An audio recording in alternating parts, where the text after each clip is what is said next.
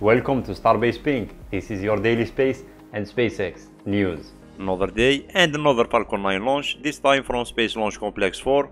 Falcon 9 rocket launched carrying Iridium and OneWeb satellites. This is liftoff. Liftoff of Iridium and OneWeb.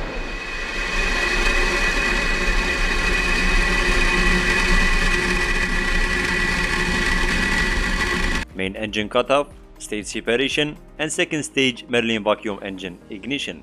I think this is the second time SpaceX using the shorter Merlin vacuum engine extension. Correct me if I'm wrong. And we have fairing separation. Falcon 9 first stage landing on Of Course I Still Love You drone ship for the 8th time. It was the 11th launch and landing for booster 1063. And all the satellites deployed successfully.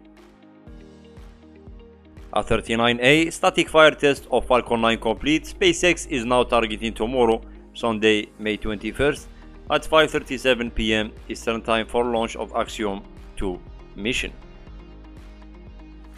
And they completed the full rehearsal of launch day activities with Axiom 2 crew members. This is what it looks like. Raptor engine version 3 looks so clean with less pipes, firing at the water-cooled steel plate before testing a Starbase with booster 9 firing some engines maybe by the end of the next month. Let's hear the sound.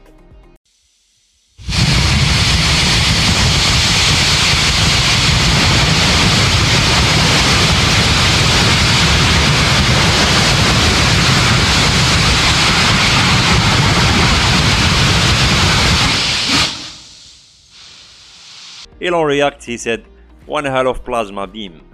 After 7 days of me waiting for Stratolaunch to release the footage of the separation test, today we have this amazing footage of the separation moments of Talon A-0 separation test vehicle from the rock.